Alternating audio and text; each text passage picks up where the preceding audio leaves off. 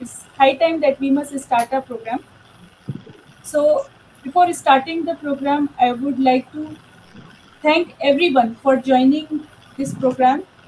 It is my dream project, which we are successfully running for past 1 year. So I would like to thank you for joining yet another session of BRENDOS.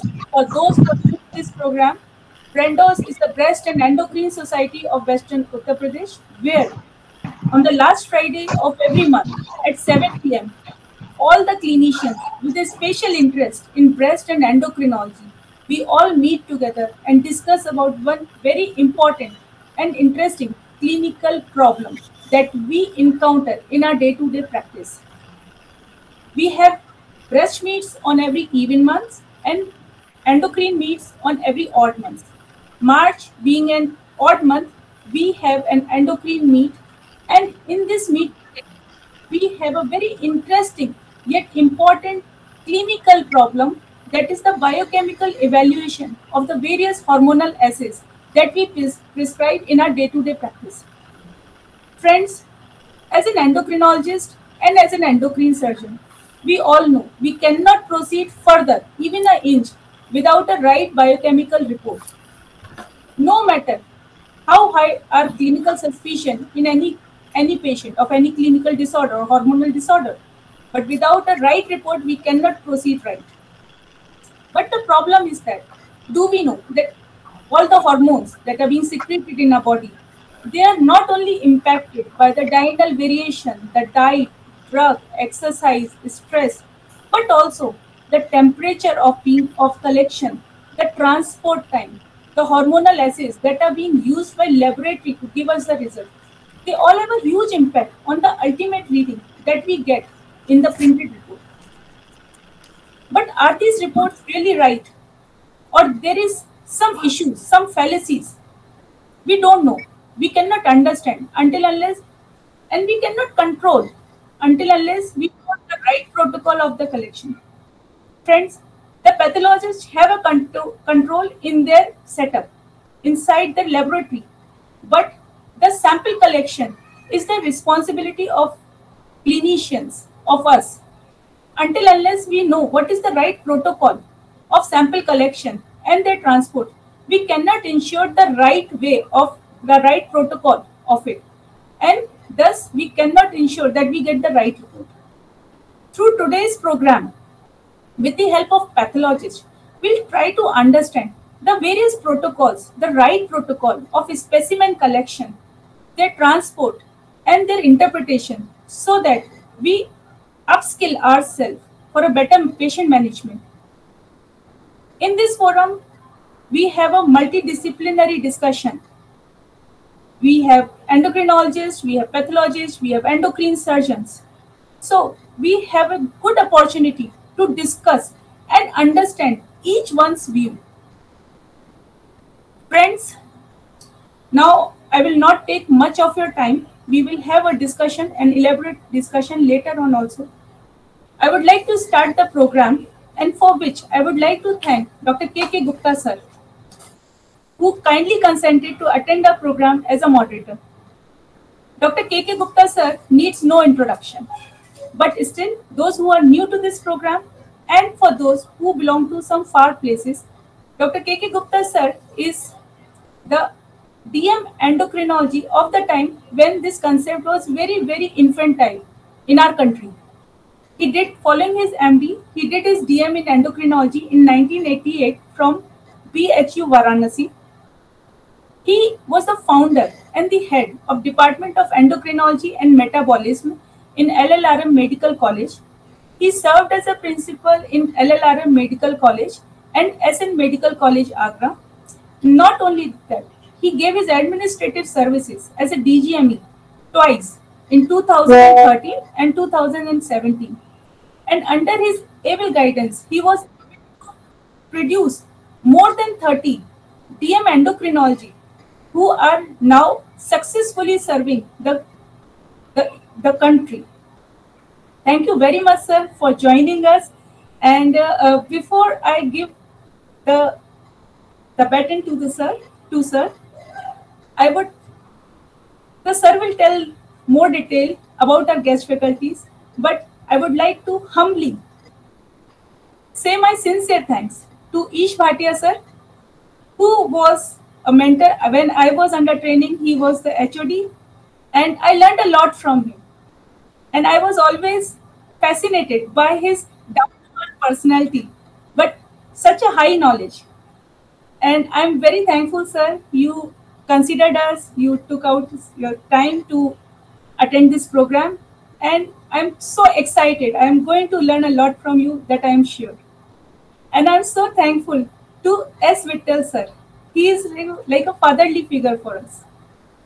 Because of him, I must say, we all endocrine surgeons are there among you. He is the founder of the concept of endocrine surgery in India. So we consider him as the father of Indian endocrine surgery. And he is the founder of Indian Association of Endocrine Surgeons. He's one of the very elderly endocrine surgeons who was treating endocrine disorders when the biochemical tests were also very primitive sort of thing. So today, sir, I know I'm going to learn a lot from you. I am so privileged and feeling myself so high that so many great personalities are there with us in this program. So, KK Gupta sir, I request you to now take over the stage. Thank you very much.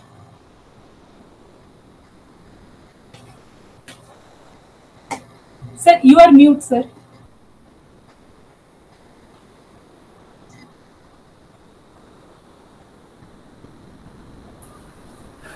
Am I audible now, madam? Yes, sir, absolutely. Thank you very much. Friends, it's my privilege to welcome you on this forum. And at the outset, I'm thankful to Dr. Sudhi Agarwal for calling me, and which I wouldn't have to refuse because I have been in the administrative job for many years. Now, as madam told, that we are dependent on pathologists as far as collection, etc., and the whole logistical details are concerned before getting the hormone tested. So it's a chain which has to be taken care at all points. Now, we very well know that the correct diagnosis is and the therapeutic decisions rely in part on the accuracy of the test results. And for the accurate test results, we have to adequately prepare the patient. The specimen collection has to be proper and handling has to be proper. These are the very, very essential prerequisites for accurate results.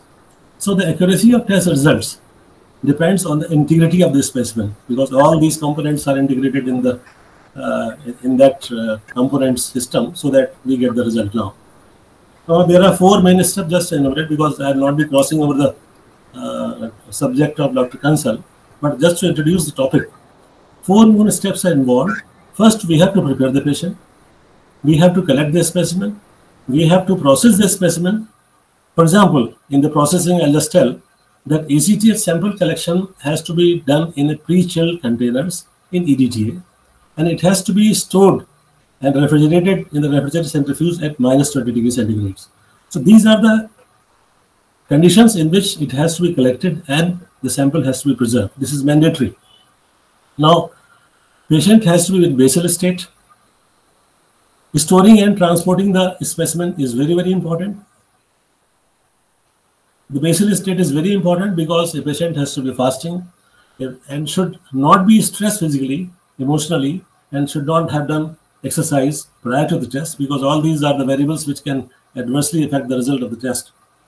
Now, similarly, time of the sampling is also important, because we know that pulsatile secretion is something which is crucial to endocrinology. Pulsatile secretion, diurnal variations, and circadian rhythm system, they also can adversely affect the result. We are not conscious about that.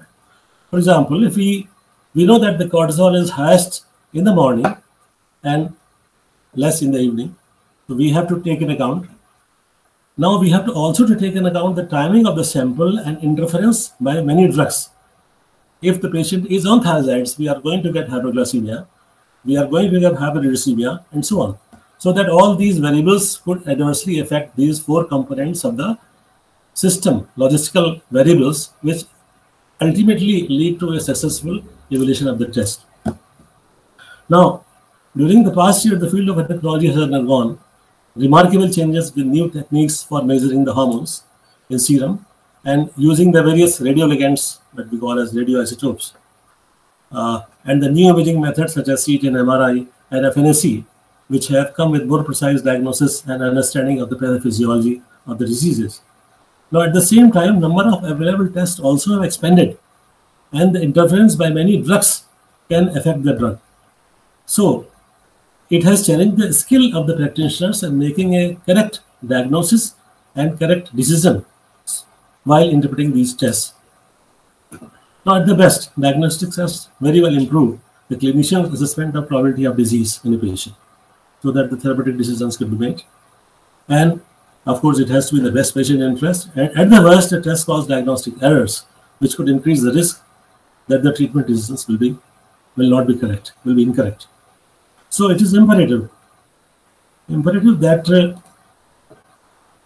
for the practicing clinician to understand the method of various test collection and all these logistical variables have to be taken into account, and their proper use, selection, problems involved have to be taken care of, and therefore comes the role of normal results and the various pitfalls in the testing methods that we will be discussing in detail. The sensitivity, precision, specificity, figures in the analysis, and through thorough analysis of the clinical data, all has to be done. Now, we know that the accurate hormone tests, they are the crux as far as diagnosis of endocrine diseases are concerned. The development radio in late 1950s the Nobel Prize was also given to Burson in yellow in late 1950s. This coincided with a period of great advances in the accurate detection of various peptides and, of course, later the steroid hormones as well. Now, the basis of radiognostic, it's a law of mass action. There is a competitive inhibition of binding of a labeled hormone to the antibody by unlabeled hormone, which is contained in the standards or in unknown samples. Now, despite advances in laboratory techniques in the past few decades, we have seen that the pitfalls in endocrine testing can commonly happen in spite of all the advancements, and which could distort the clinical picture. So that has to be taken because a window of error has always to be taken in consideration while interpreting a hormone assay. Now, we know that immunoassays remain the most commonly method used to evaluate hormone disorders because majority of the pathologists, they do themselves the immunoassays. It's a lengthy procedure. It's a very sensitive technique, but it is time consuming and liable for some errors as well at times. So, of course, the radio immunoassay happens to be the gold standard for the endocrinologist, and now IRMA and radioreceptor assays are in oblivion now. But this immunoassays could be divided in two groups, the competitive and the non-competitive immunoassays. Now, in clinical laboratories, we have seen that the two-step immunoassays have been replaced by the non-isotopic single-test competitive assays, and the chemiluminescent levels are the dominant methods of these assays. Now, we know that there are many non-hormonal factors as well, which could adversely affect the assay results. Of course, change in pH, change in ionic strength of the reagents, and the chemical nature of buffering solutions, and the presence of and absence of variety of the anticoagulants also could affect the bad impact on the antigen antibody reactions in the system. We know there's a word that is called heterogeneity of the hormones in the system, our body. Most important, parathyroid hormone. The C-terminal is most commonly used because less sensitive anti-sera could be used. Amino terminal and mid-terminal are very well used, but you know that in uremia patients there is too much of the parathyroid hormone levels because of this error also. So we have taken into account. Now, similarly, if you see the gastrin, there are some 17 and 34 amino acid fragments in the body. And ectopic ACTH, you could see the big ACTH and all those, so that while interpreting, we have to be careful. Now, the other mode could be saliva also, which is not very well, very much in fashion now, but it's a very specific and very useful method for steroid hormones, especially the androgens, estrogens, and especially the cortisol also. It's quite sensitive. So we and urine. We can do that also. So we are going to discuss everything in detail. I'll just summarize. Yes, sir. Now, Yeah. okay. So, Now, I have just introduced the topic. The yes, sir. idea was just introduced to you that logistical variables are there in the collection, in the storage, in the transport, in the testing, and then in the hormones itself, as far as positivity is concerned, as far as the different molecular base forms are concerned, and those variables are there.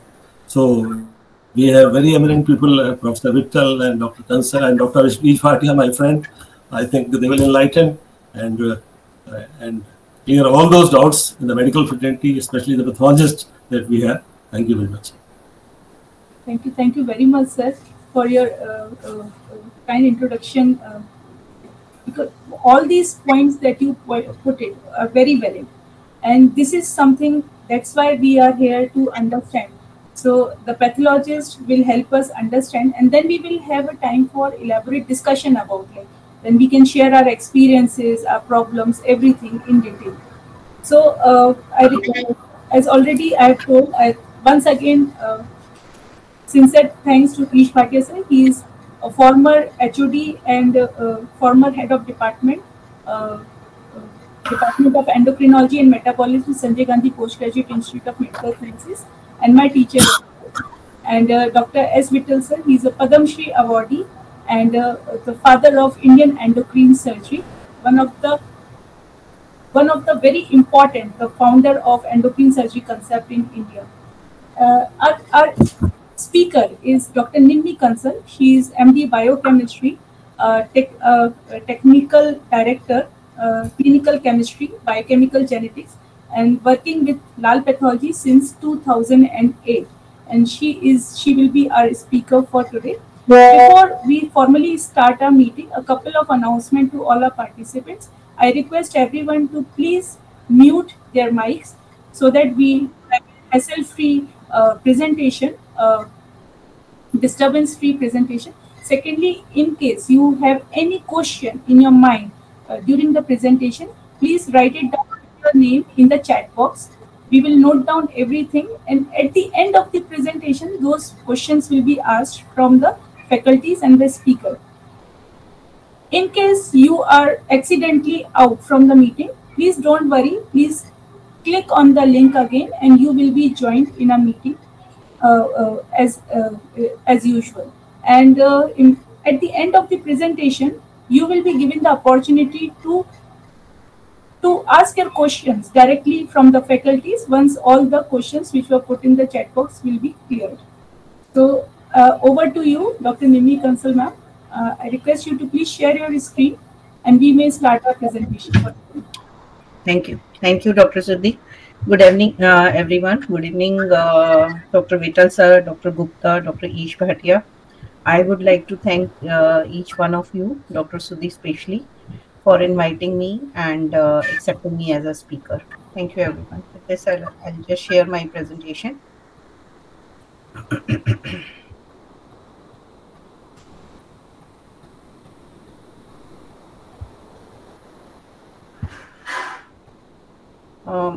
Is my screen visible? Dr. Sudhi, is my screen visible?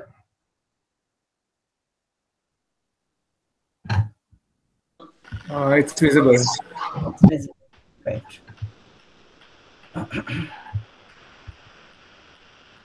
So, as requested, I'll be starting with very basic thing. What is immunoassay? A little bit about what are the different kinds of immunoassay and what are the advantages, disadvantages of different immunoassay. Then going to that primarily the endocrine system which we are planning to cover is about parathyroid gland, parathyroid hormones, then adrenal, followed by a pheochromocytoma. So we'll try to cover what are the precautions we need to take for sample collection, what are the patient preparation, and how the temperature should be maintained for these assays. So that will be the primary discussion will be around. So immunoassay, basically immunoassay, there are different ways of detecting analytes in our body. So in immunoassay, basically it's a antigen antibody complex. So if we want to detect TSH in the sample, so TSH is antigen, and antibody to TSH binds to antigen, it forms a complex. Then there are different mechanism to identify these reactions, which can then be measured by different techniques, which I'll come to that in next slide. So basically, in all immunoassays, there is a antigen antibody complex in our body. If we want to measure antibody, for example, anti-TPO antibody, then our serum sample has antibody, and the reagent will have antigen to anti-TPO to generate a complex. So as Dr. Gupta also mentioned, that there are two type of principle on which immunoassays are based: non-competitive and competitive immunoassay. Basically, competitive immunoassays are used where the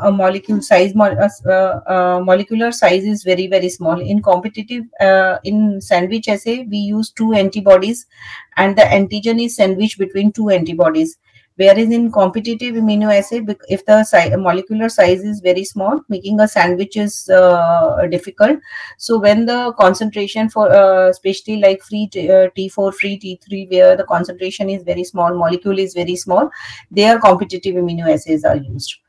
There are different techniques. So as I said, once antigen antibody complex is formed, we need a mechanism to detect this antigen antibody complex. So we know that there are different kind of immunoassays. There are radioimmunoassays, there are ELISAs, which are enzyme linked immunoassays. They produces color. Radioimmunoassays, they have radioactive tracer which emits radiations. Then there are fluoroimmunoassay, and latest being chemiluminescent immunoassay. So all these are immunoassays, but the only difference is the detector, the way we detect the concentration, or the way we produced a signal which is measured is different. So antigen antibody complex is formed, and then there is a detector molecule. So in case of a radioimmunoassay, it's a radioactive tracer which binds to this antigen antibody complex and emits radiation. What we count is the number of what we count is the radiation produced by these tracer. In case of ELISA, there is a enzyme which acts on a substrate. It converts, produces a color. So what we measure is the color. So higher the color, higher is the concentration of the analyte. In case of fluorescence immunoassay, a fluorescent label is used, and in case of chemiluminescence, either actinium ester or luminol are used, which when oxidized, they produces light. So what we measure is a light. So so these immunoassays, basically they use different tracers. So the basic principle of ELISA or any immunoassay, we have a solid phase. This is on which like if we have to detect an antigen, say T4 or TSH, then antibody to that antigen which we want to detect. So in this case, if this is an example of T4, so antibody to T4, they are coated on a solid surface. In this solid surface, in this well, we add patient serum sample which has antigen, which is T4. So antigen binds to the antibody and forms a antigen antibody complex.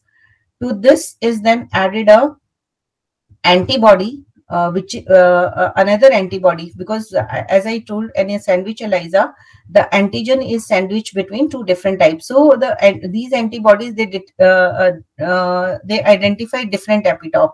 So if we say this, the tip of the triangle is one epitope and base of the triangle is another epitope. So these are the two different epitope to which these antibodies bind. So now this antigen antibody complex is formed, in which we add a conjugated antibody. This antibody has a signal. Now this conjugate signal, in case of ELISAs, it's an enzyme. So which is added after incubation. We add a substrate. This enzyme then acts on this substrate and produces a color. So once this color is produced, this color is then measured by a photometer, which based on the intensity of the color, higher the intensity of the color, higher is the concentration of that antigen. So that's the basic principle of ELISA.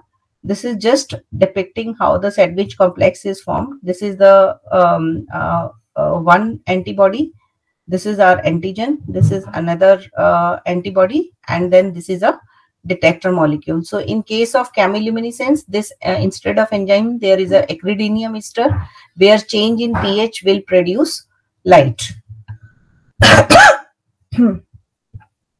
Similarly, like this is an example of chemiluminescence. In chemiluminescence, there are paramagnetic particle. On the paramagnetic particle, the antigen or antibody. Suppose we are detecting an antibody, say anti-TPO, then antigen is coated on these paramagnetic particle. The patient serum sample has the antibody. This antigen antibody complex is formed, which then with the help of a tracer, which can be isoluminol or acridinium ester, that binds, and the trigger is generally change in pH. So there is a acid base which are used. So change in pH will produce light, and then this light is measured in terms of RLU, and these RLU is then converted into the concentration. Just because in hormonal assays we read a lot about high dose hook effect. So what is high dose hook effect? For a antigen antibody complex to form and to become measurable, the concentration of antigen antibody, they have to be in a balance. So if there is an excess of antibody, then also this antigen antibody complex, they are not formed in a detectable manner.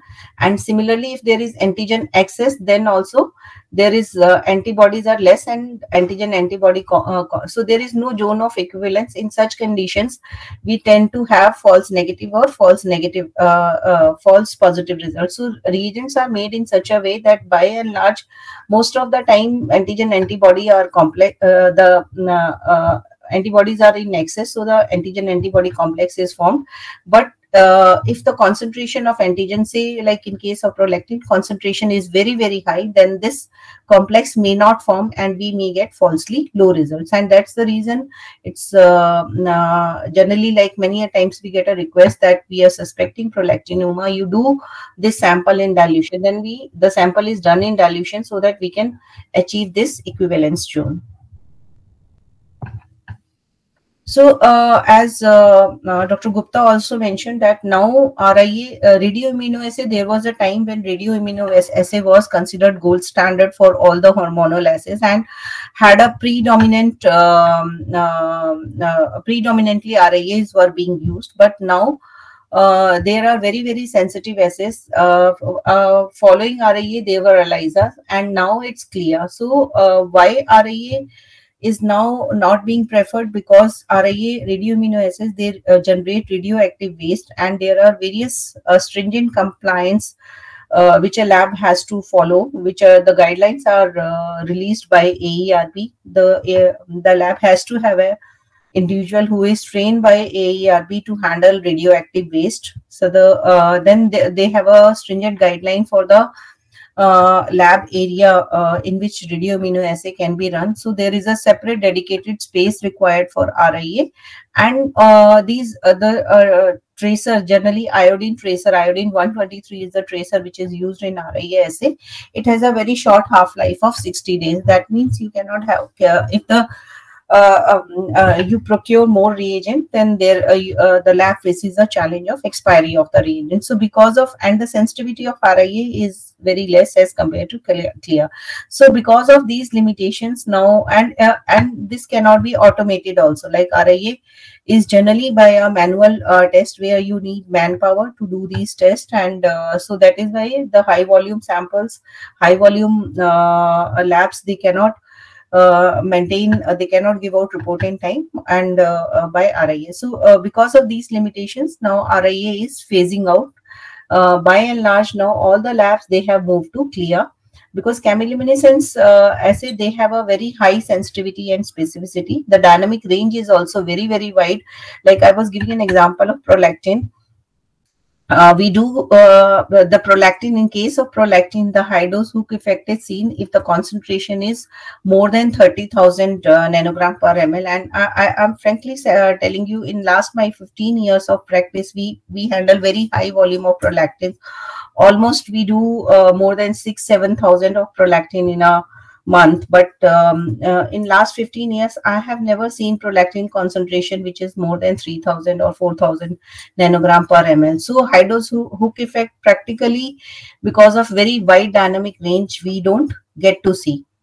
And high degree of, and I think till date I have witnessed only one case of high dose hook effect, that was progesterone, because the linearity is only up to about 60 nanogram per ml, and that patient had a value very high. And when we received a concern from the clinician, we investigated, and when the sample was run in dilution, we found that the progesterone levels were high. And as I mentioned, that automation is the need of the day, not only for the precision, but also to have a better turnaround time, to give a faster report, and to handle high volumes. So automation is the need of ours. So CLIA can be easily automated. So because of all these reasons, now almost all the labs, they have moved from RIA to CLIA. So these are the just to mention about the different vacutainers, because when we are discussing about sample collection tube, it's important that we know that what kind of different tubes are available. And as far as hormones are concerned, the two main type of tubes, because the two main type of sample which are used are either plasma or serum. So to collect, for the sample collection of the serum, there are two kind of tubes which are available. That is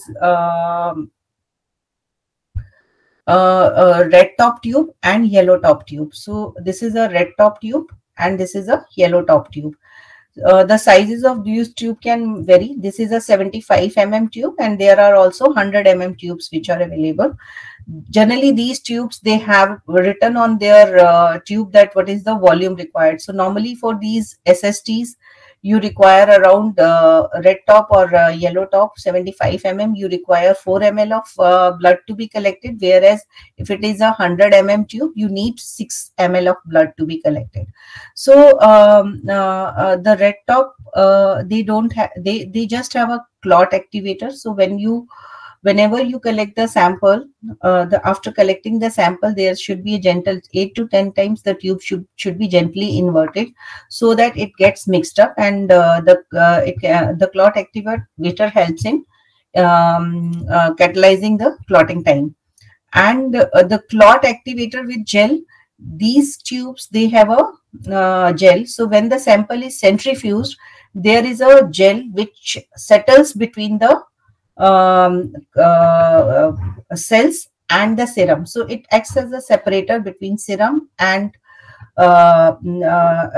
RBCs. So the advantage of these clot activator gel is that you don't need to transfer serum in a separate tube, because in red top tube there is no separator. So after centrifugation, if you have to transport the tube to a different location, you have to separate serum in a different tube, so that the integrity of the sample is maintained.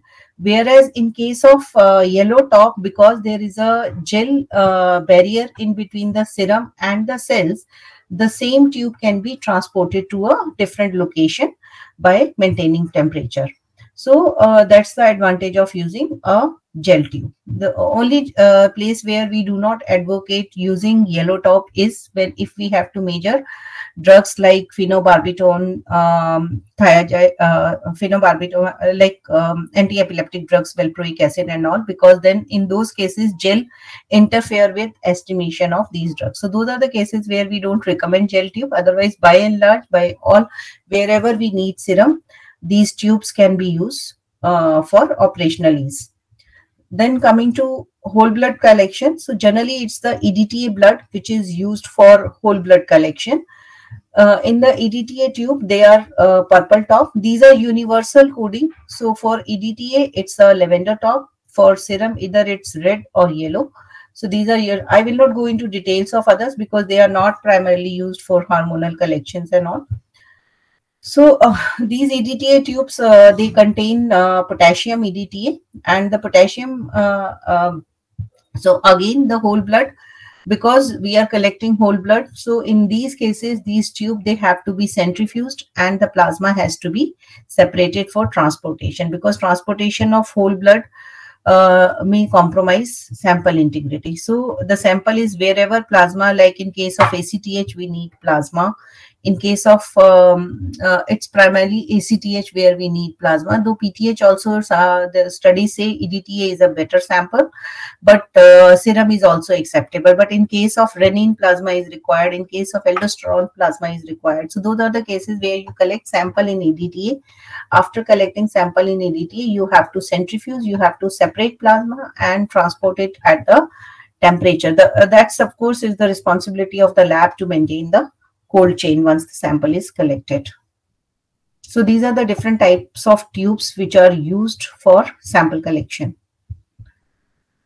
So coming to the basic variables which can affect hormones levels or the different analytes level, it's the patient status and physiology. Please excuse for this spelling. I think I just copied this image. So age and gender, like the best example is we know about gonadotropins, where the age and gender, they play a significant role. The level of androgens, the estrogen, etc., they vary with age and gender. The patient preparation, most of the hormones, we know that in case of PTH, in case of ACTH, the fasting is preferred, because though there are no there is no documented that what is the effect of fast after taking, if sample is taken after food, but generally it is said that if you are taking fasting, you minimize most of the interferences. So generally for most of the cases, fasting is preferred. Blood collection time, because of circadian rhythm and diurnal variation, there are particular collection time based on the hormone, which I'll discuss in detail when I come to those. Body posture is very, very important in case of aldosterone, renin, metanephrine, where like whether you are taking sample in a supine position or you are taking sample in a upright posture, the reference ranges will vary, because the concentration of the hormone varies, so the reference ranges are also different. So it's important for the clinician to know whether the sample was taken in a supine position or in a upright position. Normally, like we have standardized guideline in which the sample should be taken, and the reference ranges for both supine and upright position is given. Then the laboratory process, what is the time taken? Venous stasis is important in case of calcium, because normally to collect sample we tie a tourniquet. If tourniquet is left for a very long time, it may lead to a change in pH, and then it affects calcium concentration. Generally increase in pH will lead to increase in calcium level. And the storage time and temperature, as Dr. Gupta also highlighted, he mentioned about ACTH collection, that ACTH has to be collected in a pre-chilled tube. As soon as the sample is collected, the centrifugation should take place in a cold centrifuge. The plasma is separated, then the plasma should be frozen and transported in that condition. So these are very important guidelines for transportation, for maintaining temperature. So the lab doing all these tests has a very high responsibility. It's the responsibility that they collect, they follow the protocol of collection.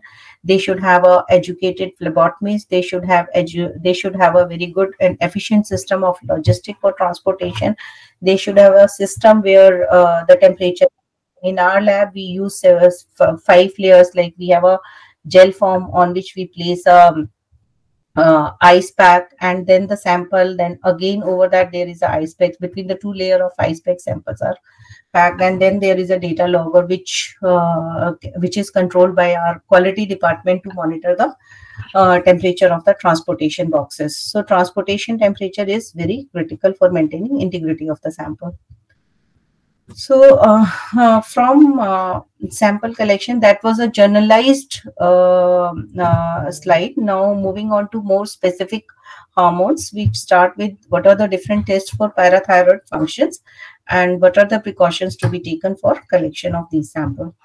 So briefly, although I know that I'm sitting with the endocrinologist and आप लोगों को सबको like most of you know about PTH and vitamin D, but this is just to summarize that we all know that PTH is important regulator for calcium and phosphate hemostasis. So the main role of PTH to maintain calcium levels in our body, and the target organs are bone, kidney, intestine, and parathyroid.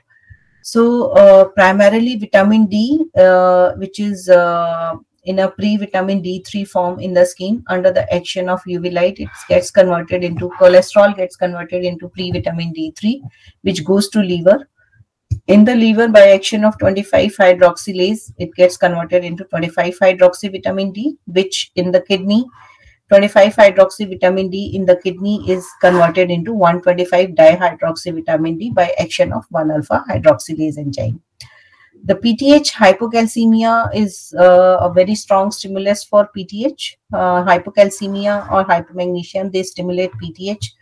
The PTH secretion, as mentioned, that PTH, the role of PTH is to raise serum calcium level. So it acts on 3 organs to increase PTH, increase calcium levels from the bone by resorption of calcium, the bone on the small intestine by increasing absorption of calcium. It also acts on kidney to increase by activating 1-alpha-hydroxylase. So calcitriol plays an important role in absorption of calcium from the small intestine. So, and it inhibits it also decreases excretion of calcium. So all these actions combined together, they increases serum calcium levels. So hypothyroidism is not very common. Hyperparathyroidism is very common. Hypoparathyroidism is primarily following thyroid surgery. So I'll be talking more about hyperparathyroidism. So hyperparathyroidism is a condition where PTH levels are elevated, and which the increase, the hyperparathyroidism can be classified into 3 groups: primary, secondary, and tertiary. Primary hyperparathyroidism, where primarily it's due to some adenoma of parathyroid gland or hyperplasia. Because of adenoma, there is increase in PTH, which generally leads to high calcium. So in case of primary hyperparathyroidism, we can find high calcium. PTH can be normal or high, and vitamin D can be low or normal. Whereas in case of secondary hyperparathyroidism, it is generally either due to vitamin D or due to renal failure, where we find high PTH but calcium may be low. In case of tertiary hyperparathyroidism, which is generally due to long-standing secondary hyperparathyroidism, not very common. So it's important that whenever we are taking sample for PTH, we also ask for serum calcium. So PTH and serum calcium, they should always be measured together, because it helps in the diagnosis and reaching at a, it helps in interpretation of the PTH result. So there are certain important variables of PTH. So race PTH has been reported to be higher in black as compared to white people. PTH concentration increases with age. These are important factors which we should take into account. And as with the increasing age, there is a decline in GFR, which probably lead to increase in PTH levels.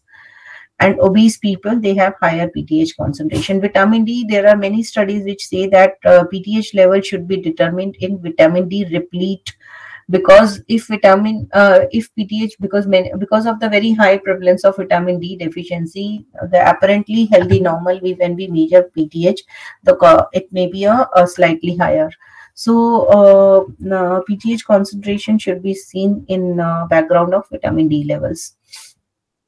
Biotin supplements, there are a lot of almost all the hormonal assays, they use biotin as a conjugated antibody. So it's really recommended, because there are different assays, different platforms, they will have different interference with biotin. Some assays have interference with biotin at very, very high concentration. Therefore, it is generally now recommended that it's better to avoid biotin supplementation at least 8 hours prior to giving sample for any hormonal assay. A pre-analytical for PTH, generally both EDTA sample and serum sample are acceptable for PTH, but generally said that PTH is more stable in EDTA as compared to serum, but both the samples are acceptable. Storage condition, it is stable at room temperature 7 to 8 hours. PTH is stable provided centrifugation takes place within half an hour and the serum or plasma is separated from the cells. Then PTH is stable for 8 hours at room temperature, but after that it has to be stored at 4 degrees centigrade if the testing is to be delayed for a longer time.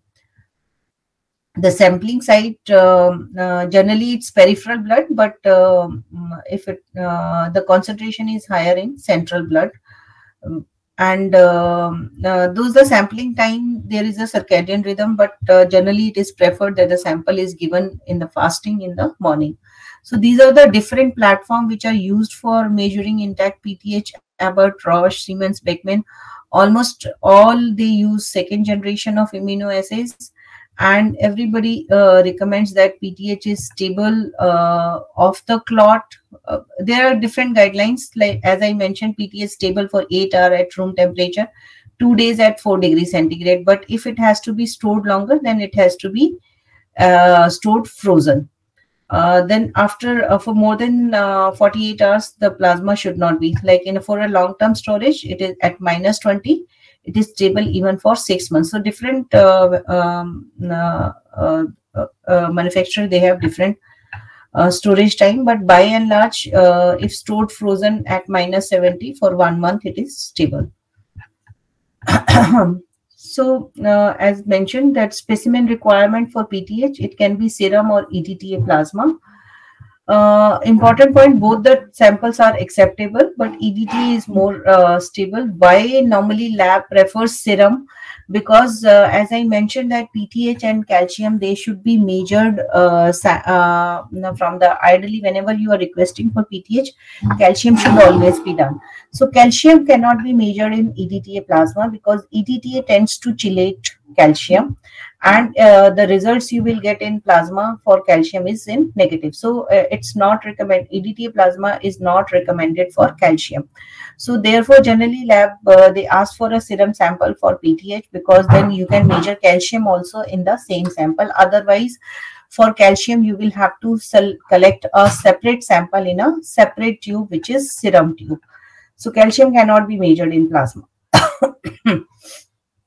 As I mentioned, for PTH, room temperature 8 hours it is stable, 2 to 8 degrees centigrade, 72 hours it is stable, and in a frozen condition 8 months. This is for plasma. And for serum, room temperature 4 hours it is stable, and at 2 to 8 degrees centigrade, separated serum is stable for 48 hours, and frozen it is also stable for 8 months. Fasting, overnight fasting is preferred, and generally it is preferred that the sample is given in the morning hours between 8 to 10 a.m. This is, as I mentioned, that nowadays biotin supplements, sometimes because unknowingly some beauty product and all, they might be having very high concentration of biotin. Therefore, it's recommended that at least 8 to 12 hours before the sample collection, any biotin supplement should be avoided. And since PTH is secreted in pulsatile fashion, therefore it is also recommended at least like you should make interpretation of PTH result at least two times. It should be tested. It should be tested on more than one occasion to avoid any misinterpretation. So this I'm just giving you an example. Sometimes we get different results. One lab has given you a PTH result of 80 picogram per ml. The reference range is 10 to 65. After 3-4 days, patient repeat sample retest, and the result comes out to be 60. Now we are varying because 80 is falling out of range, whereas 60 is falling within the reference range. So are these two values different or they are comparable? Sometimes we do get these kind of query that there is a difference in the result. Probably one of the result is wrong.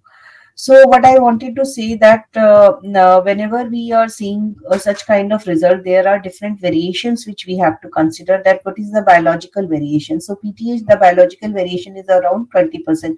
So in a healthy person, PTH can vary by 20%, whereas if a patient is on hemodialysis, there can be a variation up to 30%. So that's within individual variation. Then we have to add to this variation. If there are two different samples, then we have to add analytical variation to that also.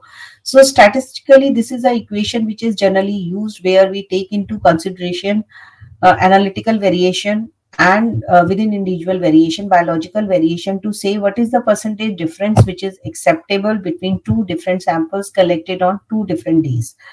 So if we use this equation, it comes out that 60 to 60% of the variation is you may observe in the same individual. So if we see the difference between these two values, 80 and 60, the percentage difference is only 28%. So basically these two values are not very different. It's an inherent biological variation and the analytical variation, because of which these two values are you are observing these two values, but statistically these two values are not. So we cannot say that the levels have decreased or the levels have increased looking at these two values. This difference is attributable to biological variation. There are certain questions which comes for hyperparathyroidism. Is it possible that you can have normal PTH level in a patient who has hyperparathyroidism? So it's as I mentioned that yes, because hypercalcemia in a patient with a hypercalcemia, if PTH level is not suppressed, then most likely it is hyperparathyroidism, because whenever there is a hypercalcemia and if the parathyroid gland is working normally, the hypercalcemia will lead to suppression of PTH. So in a patient who has hypercalcemia, if PTH is in the normal range or it's not suppressed, then it's an indication for hyperparathyroidism. And 25 to 30% of the patient, it's the similar. Can PTH be normal in a patient with hyperparathyroidism? Yes, because 25 to 30% of the patients with primary hyperthyroidism, they can have normal PTH level. So with a high calcium, if PTH is not suppressed, most likely it is primary hyperparathyroidism. And this was a case where a 63-year-old man incidentally found to have high serum calcium level of 10.4 on a routine lab. Subsequently, PTH level was measured, which was high. It was 92 picogram.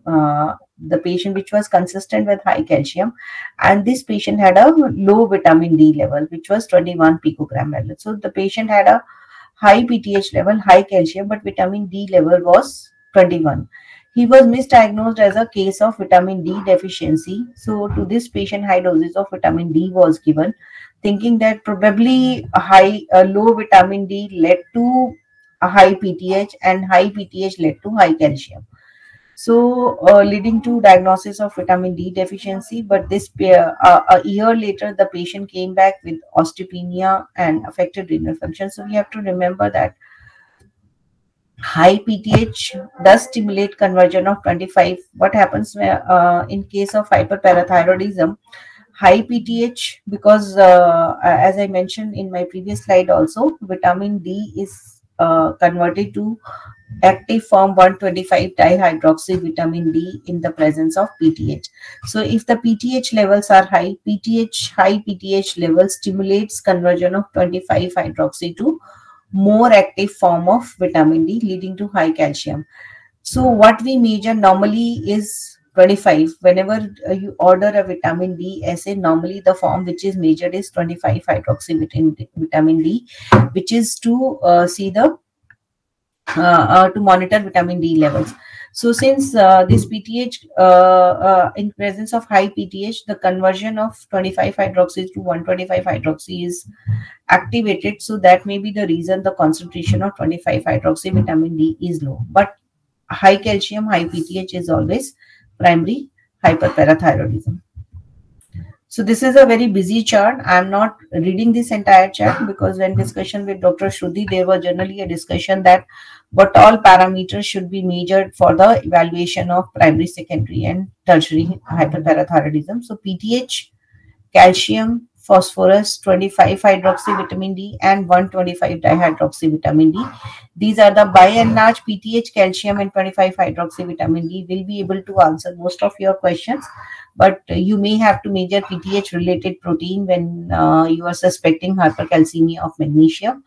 But these are the parameters and the different levels under different conditions which are mentioned to diagnose cases of hyperparathyroidism.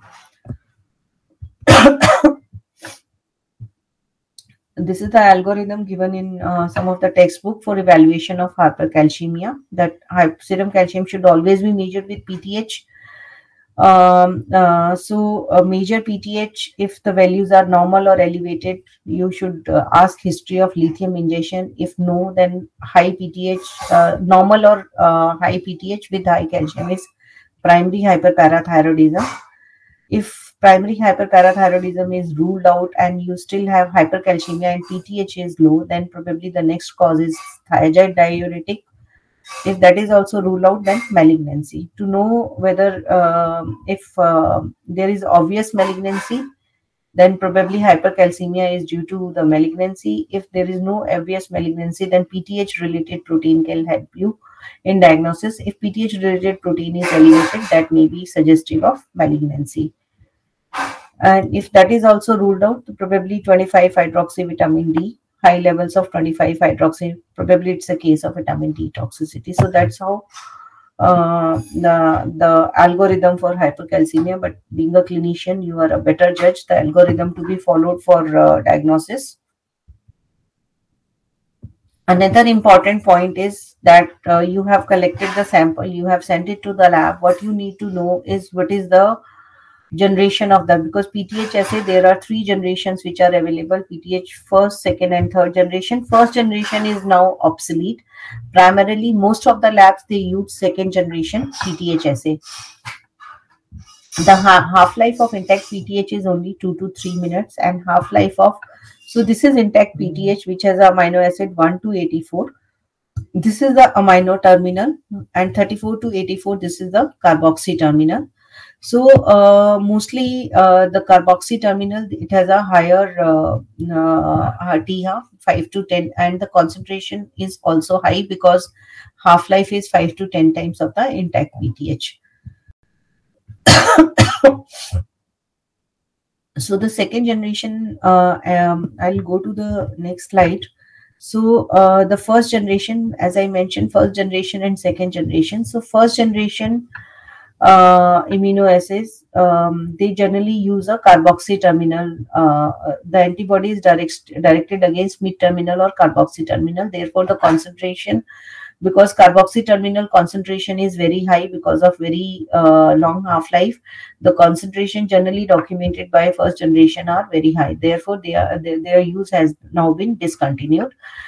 The second generation immunoassay, they use 2 antibodies. The first antibody is directed against N terminal, which is 12 to 24 or 26 to 34, and the second antibody is directed towards carboxy terminal. So it was thought that this detects only 1 to 84, that is intact PTH, but now it has been found that this assay has a high cross reactivity with PTH fragment 7 to 84. So the intact PTH, they also detect this fragment PTH 7 to 84, and that is why the concentration of second generation PTH is actually slightly higher, and it's not true intact PTH. In the third generation PTH assays, N-terminal antibody is directed against 1 to 4 and C-terminal against 39 to 84. Therefore, it is thought that this is more specific for intact PTH, but the third generation immunoassays are not very widely available. There is a difference in the reference range of intact PTH and third generation. Intact PTH is generally 10 to 65 or up to some assays they have 70. Whereas because third generation PTH is more specific for intact PTH, the reference range for third generation PTH is lower as compared to second generation. Therefore, when you get a report from the lab, it's important for you to know whether it's a second generation or third generation PTH. In our lab, we are using second generation PTH. For calcium also, as I mentioned, that that was all about PTH.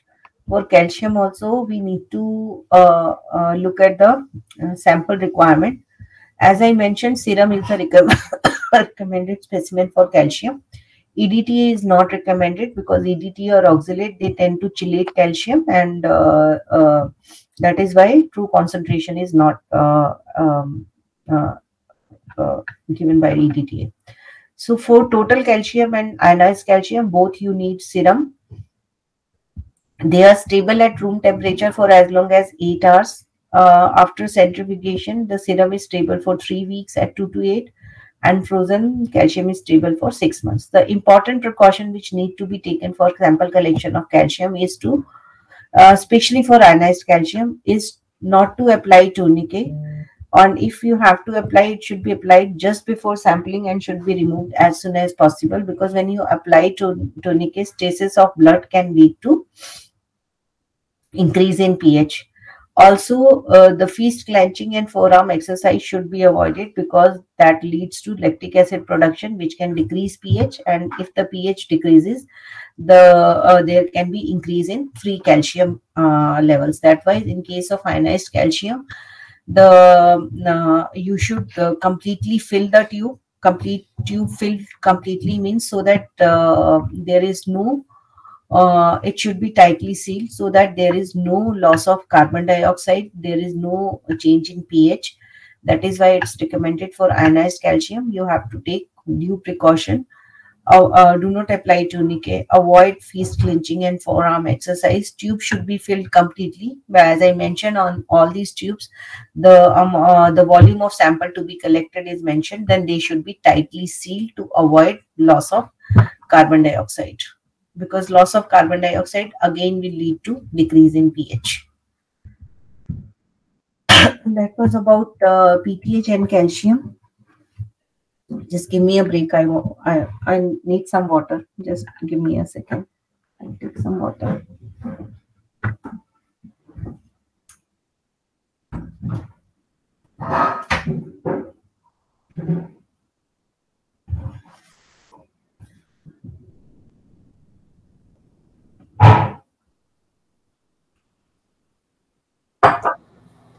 It was very nicely presented by Dr. Ninu Kansal. And I request there are so many participants, they might be having questions regarding the presentations done till now. They can put their queries in the chat box. So we will be noting down that after the presentation, we will discuss about those questions. Yeah. So Dr. Sudhi, we move to next topic or? Sure, ma'am. We can move ahead. Anyone who want to ask any question, they can write in the chat box. We will take the question later on. Okay, right. Then moving on to the next topic, that is Cushing syndrome. Cushing syndrome, as you all know, that Cushing syndrome is because of autonomous excessive production of cortisol, and the cortisol production could be due to it could be ACTH dependent or could be ACTH independent. ACTH dependent Cushing syndrome is Cushing's disease or ectopic ACTH secreting tumor, whereas ACTH independent are adenoma, carcinoma, nodular adrenal hyperplasia, or adrenocortical rest tumor. These are the typical presenting features of Cushing syndrome, that is moon faces, buffalo hump, increased facial hair, thinning of scalp hair. So you all know that these are the typical striae, easy bruising. These are the clinical features of Cushing syndrome. The important test, I have taken this from Endocrine Society of Clinical Practice Guideline published in 2008. So the 4 important tests which are recommended as initial screening test for diagnosis of Cushing syndrome are urine-free cortisol, 24-hour urinary-free cortisol, which should be measured at least 2 times on 2 different occasions to reach at a diagnosis. Late night salivary cortisol, midnight salivary cortisol, measured twice on 2 different occasions, or 1 milligram overnight dexamethasone suppression test.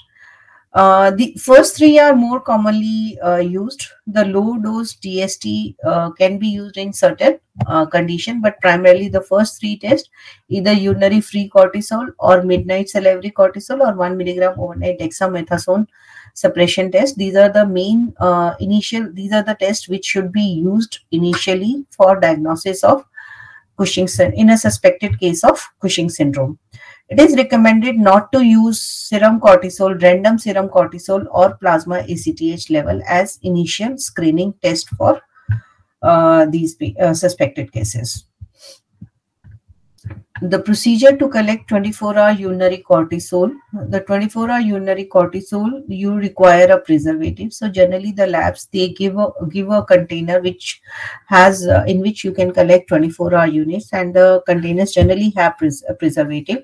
In case of cortisol, 50% acetic acid or boric acid is preferred. It can be, it should not be stored at a ambient temperature, room temperature. It should always be stored in a refrigerated condition. Frozen generally not required. If you are keeping it refrigerated, that maintains integrity of the sample.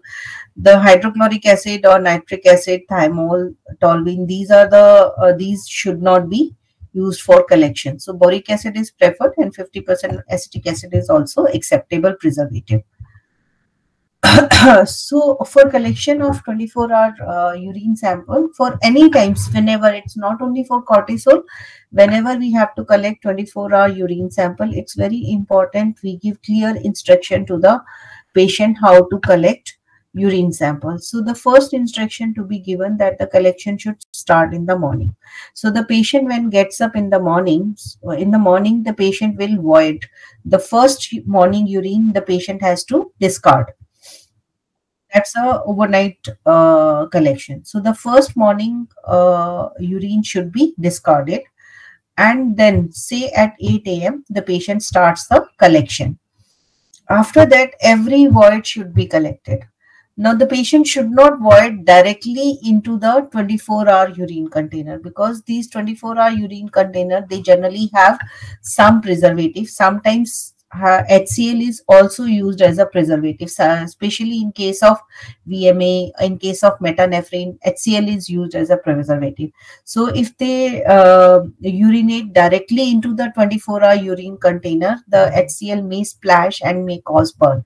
So the patient should be advised to void urine in a separate small container, and that container then should be poured into the 24-hour urinary container.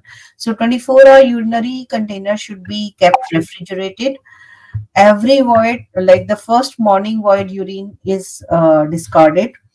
After that, every time the patient voids the urine, that has to be collected till next morning. So the last void in the next morning should be collected and should be given to the lab.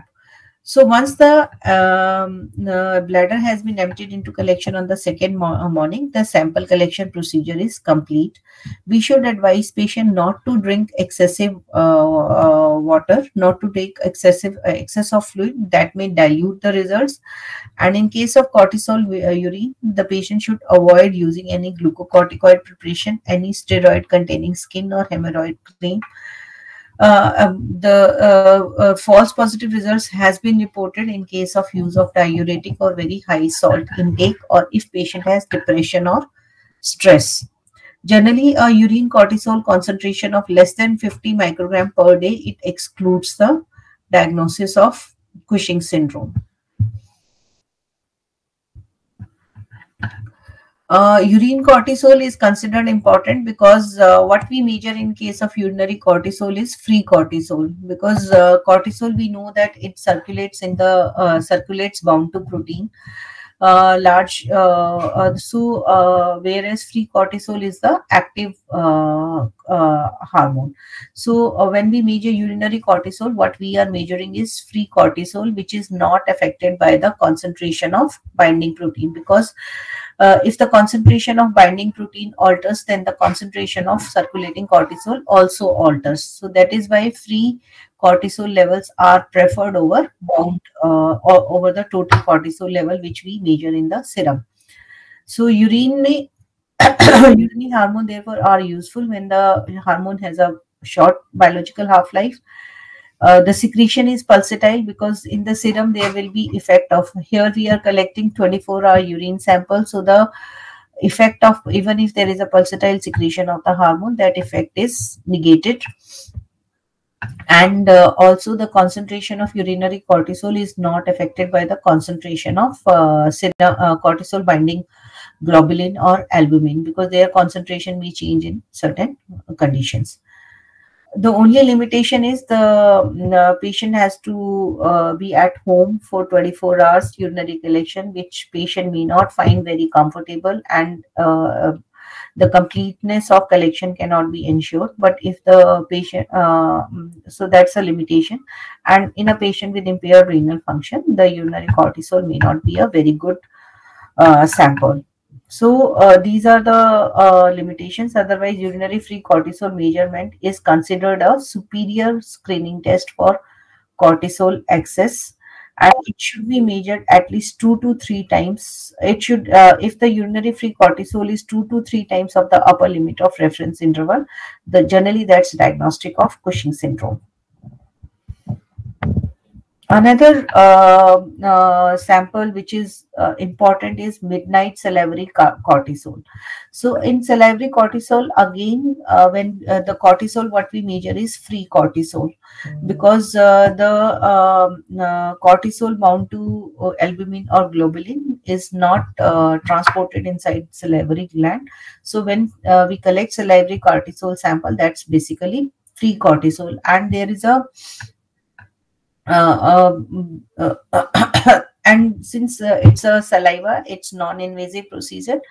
It's though it has to be collected at night between 11 p.m. to 12 p.m., but still it's a convenient screening test for Cushing syndrome. So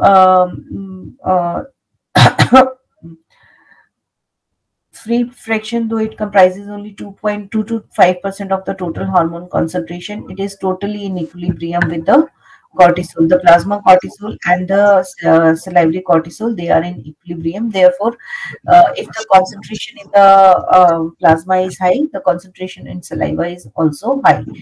The concept why midnight cortisol is considered important, because in general cortisol, we know that it rises in the morning between 3 to, so morning cortisol is higher as compared to evening cortisol. So the cortisol concentration, it rises in the morning and it reaches at peak between 7 a.m. to 9 a.m. After that it falls, and at midnight or during when the person is not slept, the level of cortisol is low. This circadian rhythm is lost in cases of Cushing syndrome. Therefore, there is an absence of late night cortisol nadir, which is consistent with biochemical abnormality seen in Cushing syndrome patient. So basically, in a patient who has Cushing syndrome, the midnight fall, which is generally seen in a normal individual, is not seen. So therefore, midnight cortisol levels are high in suspected case of Cushing syndrome. So if the concentration, the sample should be collected between 11 to 12 in the night, and if the concentration is less than 145 nanogram per dl, it rules out Cushing syndrome. It has been found that the salivary midnight cortisol level, they are 90 to 100% sensitive and 93 to 100% specificity for Cushing disease. The limitation of the test, that in case of depressive illness, you may get false positive result. In a shift worker or in a critically ill patient, you may get false positive results. Chewing tobacco or smoking may also increase salivary cortisol. Therefore, chewing tobacco and smoking should be avoided before sample collection. Salivary cortisol may be transiently abnormal in when an individual shift from one time zone to different time zone. Therefore, stress and all these should be avoided before collection because they may give you false positive results. So for sample collection, simply it has to be they are simple screw cap container.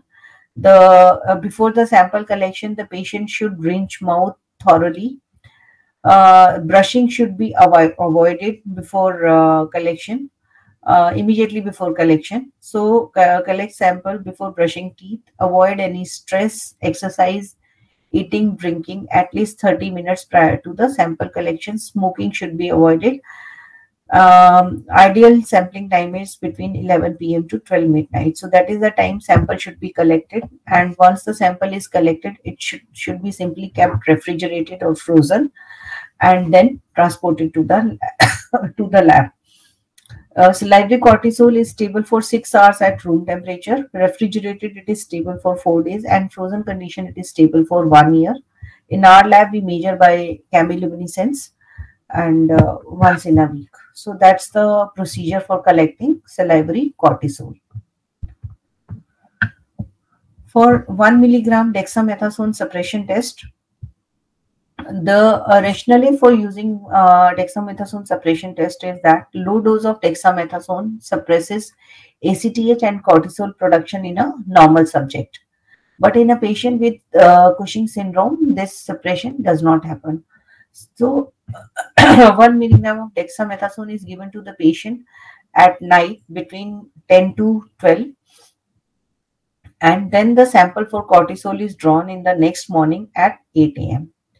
If the serum cortisol drops below 22 microgram per dl, then that is considered normal response. I think in Endocrine Society guideline, it's given 1.8 microgram per dl. So if you observe that the serum cortisol concentration is less than 2 microgram, then that's a normal response. But if the concentration is above 5 microgram per dl, then it is suggestive of Cushing's disease. The cutoff is different. They say that if we use a cutoff of 2, then the sensitivity is very high, 95%. If you use a cutoff of 5, then the sensitivity reduces, but the specificity is very high. So generally, as a screening test, I believe normally we prefer using a more sensitive test, and so you rule in the patient by using a sensitive test, whereas you can rule out the disease by using a more specific test. So false positive results can be observed if patient has stress, obese, infection, alcohol, OCP, pregnancy. So these are some of the conditions where you may get false positive results. So when you interpret the result, you should be aware of these reasons. Then there is 2 milligram per day, 48-hour dexamethasone suppression test. This is given in doses of 0.5 milligram for 48 hours. The test begins at 9 a.m. on day 1. The 0.5 milligram of dexamethasone is given at 6-hour interval, that is at 9, 15, 21, and 3. Then the serum cortisol is measured. Sample is collected next day morning at 9 and 6 hours after the last dose of 6 dexamethasone. I did not get much information about this. Then this was the this is the algorithm which is given in Endocrine Society Clinical Practice Guideline for screening patient with Cushing syndrome. So as mentioned earlier, any of the 3 screening tests, late night cortisol, overnight 1 DST, or 24-hour urinary free cortisol assay can be used as initial screening test. If the result is abnormal, one should rule out any physiological causes of hypercortisolism, because there are various causes of physiological causes of hypercortisolism, such as pregnancy, depression, alcohol, morbid obesity, poorly controlled diabetes mellitus. All these are the conditions for hypercortisolism. So if all these conditions are ruled out, it's important that a patient is referred to an endocrinologist, and then further studies are performed to diagnose the case. So from Cushing syndrome, I'm moving to pheochromocytoma, which is the last for our discussion today. Pheochromocytoma, we all know pheochromocytoma and paraganglionoma. They are catecholamine producing tumors which are derived from neural crest. Neuroblastoma primarily presents in childhood, whereas PPGL, pheochromocytoma and paraganglionoma, they are tumors of adulthood. The pheochromocytoma, they arises from the adrenomedullary chromaffin cells, and primarily they secrete catecholamines, whereas paraganglionoma, they are extraadrenal tumor, and they arises from the chromaffin cells located in thorax, abdomen, and pelvis. Paraganglionoma located in the neck and base of skull, they do not produce catecholamine. So 80%, 80 to 85% of the pheochromocytoma, they are of adrenal origin, and 10 to 20% can be of extra-adrenal tissue.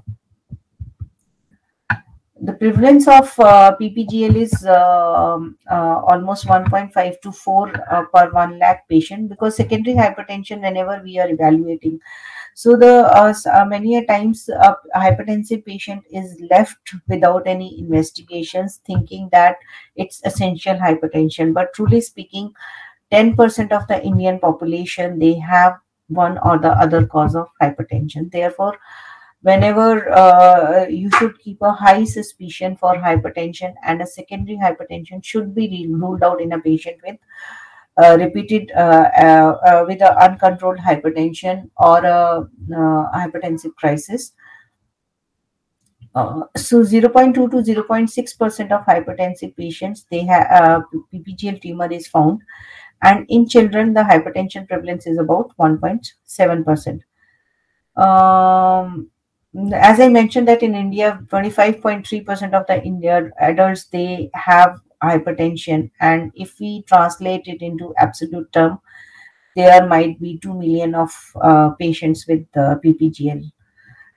Most of the time in our lab also, when we take history, we find high levels of metanephrine or VMAs, and we or plasma metanephrine. Contact the clinician to take the history, and many a time we get a history of adrenal incidentaloma. So the nearly 5% of the pheochromocytoma are discovered in adrenal incidentalomas. You know better than me what is the clinical importance of PPGL, because these are, as Dr. Sudhi also mentioned in her talk, that they are treatable cases. So we have to have a high level of suspicion, and if diagnosed, these conditions can be treated, because PPGLs can be removed, and and generally the patients with PPGL, they have high cardiovascular morbidity and mortality as compared to essential hypertension patients. So if the condition is diagnosed, the tumor can be removed and the patient can be treated. Who should be investigated? The patient can be sometimes asymptomatic. In a symptomatic patient, history of paroxysmal headache, sweating, tachycardia, pallor, nausea, flushing, unexplained variable of blood pressure, paradoxical blood pressure response to anesthesia, surgery, or drugs known to precipitate symptoms of PPGL, orthostatic hypotension. All these conditions should lead to investigation for secondary hypertension. Sometimes patient may be asymptomatic, as in case of adrenal incidentaloma. So these are the cases. Or if there is a predisposition of hereditary PPGL, new onset diabetes in a young lean hypertensive patient. So these should lead to investigation for pheochromocytoma. Now there are various tests which are available for the diagnosis of pheochromocytoma. There are VMA, there are catecholamines in 24-hour urine, there are catecholamine in plasma, there is metanephrine in urine, there is metanephrine total, there is metanephrine free, there is fractionated metanephrine, then there are metanephrine in plasma. So with the availability of so many tests, which is the best test for the patient, which is the best screening test which should be used for the diagnosis of pheochromocytoma. So briefly, before going to which test is best, just a brief about what are catecholamine, what are metanephrine. So I'll move to my next slide, because we all know noradrenaline, dopamine, they are produced in the adrenal chromaffin glands. So norepinephrine and epinephrine, they are free catecholamines. They are converted to normetanephrine and metanephrine. And this normetanephrine and metanephrine we call as free metanephrine. During in the excretion of the urine, they are converted into sulfated form. So these conjugated metanephrine are called sulfate conjugated metanephrine. So when a assay measure both free metanephrine and conjugated metanephrine, that is called as total metanephrine, whereas when a assay measures only free component, that's called free metanephrine. So in urine, generally we measure total metanephrine, whereas in plasma we measure free metanephrine. Whether total is better or free is better, there is a debate. There is no clear-cut guideline to say that total is better than the free metanephrine. So generally plasma metanephrine, when we say what we measure is free metanephrine. When we say total metanephrine, it's in the urine we measure total metanephrine, which includes both conjugated and non-conjugated form of metanephrine. And what's the meaning of fractionated? Fractionated means we give results of both metanephrine and non-metanephrine. So only metanephrine, we use the term total metanephrine, but when we say fractionated metanephrine, that means we give the result of both normetanephrine and metanephrine. Why it's important to do fractionated metanephrine? Because there are by and large normetanephrine, most of the tumor they secrete normetanephrine. This is in high concentration. But we have seen cases when where only metanephrine is increased. So therefore, it's important when you advise for metanephrine, you should ask for fractionated metanephrine, so that the lab gives you both normetanephrine and normetanephrine. Similarly, when we say fractionated catecholamine, results of both norepinephrine and epinephrine are given to you. These are the guidelines published by Endocrine Society in 2014 for biochemical diagnosis of pheochromocytoma and paraganglionoma. So the recommendations from these guidelines, they came that the initial biochemical testing for PPGL should be either plasma-free metanephrine or urinary fractionated metanephrine. The which test to be used? Either plasma-free metanephrine or urinary fractionated metanephrine. Second thing, what the recommendation came that for the diagnosis, the method should be either liquid chromatography with MS spectrometry or HPLC with electrochemical detection. So the method recommended is LC-MS-MS or HPLC with ECD detection. The other methods such as ELISAs and all, they should not be used. I will come to the point that why ELISA should not be used. And for plasma metanephrine, draw blood with the patient in supine position and use reference interval for the same position. So the very important guideline that the test should be metanephrine either in the plasma or urine. The method should be LC-MS-MS or HPLC, and the sample should be collected in a supine position. And the positive result should receive appropriate follow-up. So why not catecholamine? Why not VMA? Why metanephrine? So the limitations of catecholamines, that catecholamines, they are secreted in a episodic manner, and their half-life is very, very small. So unless you collect sample during the episode, you may miss diagnosis. So the false negative result, the sensitivity of catecholamine is very, very low. So that's why, because of a pulsatile secretion, episodic nature of secretion, you tend to miss diagnosis. So there is a risk of false negative in patients with adrenal aciduloma and with paroxysmal hypertension. VMA has a high specificity, but it has a very low sensitivity.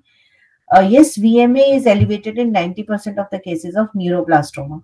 So still, like, unfortunately, still we see lot of requests for VMA. I would like to emphasize in this platform that if you are suspecting pheochromocytoma in an adult, the initial screening test should be metanephrine. It should be either urinary metanephrine or it should be plasma metanephrine. Metanephrine, why? Because metanephrine, as I showed, that they are metabolites of norepinephrine and epinephrine, and these metabolites, since they have a very long half life, they are not dependent, their concentration is not dependent on the episodic nature of catecholamine. So they are produced continuously, and they are circulate in a higher concentration for a longer duration. So, and their secretion is independent of highly variable catecholamine release caused by tumor or by sympathoadrenal excitation. That is why metanephrines are preferred over any other test. Fractionated metanephrine is the best test because most of the tumor, they secrete one metabolite, either adrenally or noradrenally.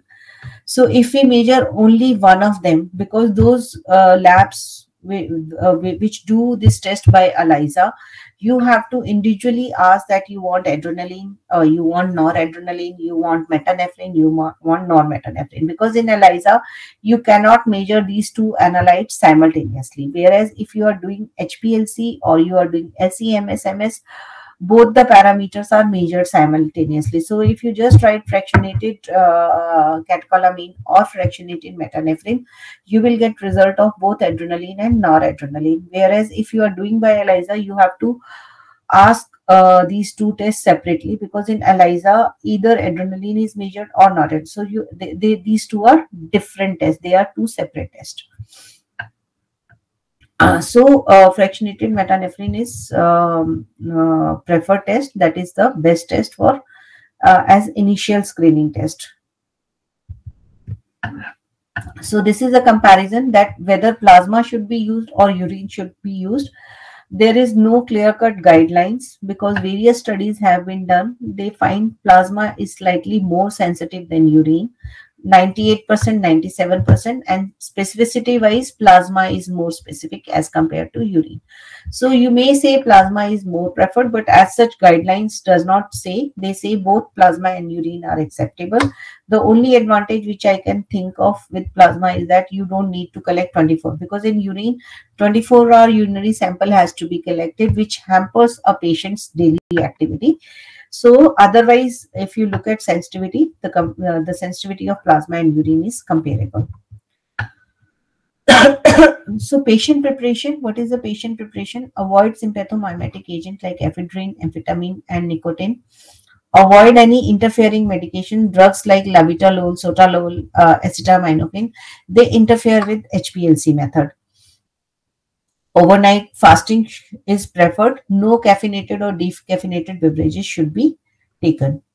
So, this is about patient preparation. For blood sampling for metanephrine, the patient should be in supine condition at least for 30 minutes, which as per Endocrine Society guideline also, that the patient sample should be collected in a supine position after 30 minutes of the rest. Once the sample is collected, it should be placed on ice. The plasma should be separated and it can be stored at -20 for 3 months. For urine sampling, the sample should be collected in a container having additives. Normally, we have to maintain acidic pH. So in our lab, we give 24-hour urinary container with 50 ml of HCl in that. The urine container should be stored at cold place. Acidify urine. Ideally, it's not recommended to acidify urine in the lab. Ideally, the sample, a 24-hour urinary container in which sample is being collected, that should have a urine that should have an acid in that, so that the entire sample is collected in acidic atmosphere. So these are the guidelines for collecting metanephrine-free plasma. As I mentioned, that it's required you have to collect sample in EDTA tube. We are writing 2 because the volume required is high. 4 ml of plasma is required. So collect sample in 2 tubes, centrifuge them, and then this can be separated. Fasting is mandatory. Specimen should be collected in supine position. Patient should be at rest for 30 minutes. Immediately after collecting the sample should be immersed in ice water. Just a minute, my battery is running low. I'll just connect my charger. Just give me a minute.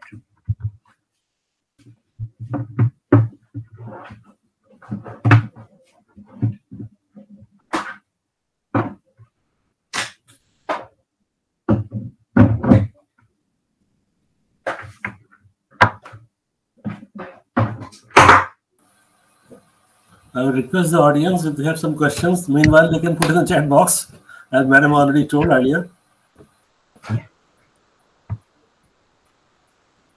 So this is the procedure for collecting metanephrine, and then the plasma is stable at 6 hours for room temperature, 72 hours refrigerated and frozen for 3 months. The technique we use is LC-MS. Similarly, for 24-hour urine, 50 ml of Aliquot, this is what is required. So collect urine in a 50% HCl, which is already there in the 24-hour urine container we provide. pH should be maintained between 1 to 2. Do not use concentrated HCl. It's 50% HCl which is used. 24-hour urine volume has to be recorded. It should be shipped refrigerated and frozen. The patient should avoid these drugs like alpha-methyl dopa, codeine and all. And we do urine by HPLC and electrochemical detection. So the method have evolved over a period of time. I will just take few minutes to that which methodology is best.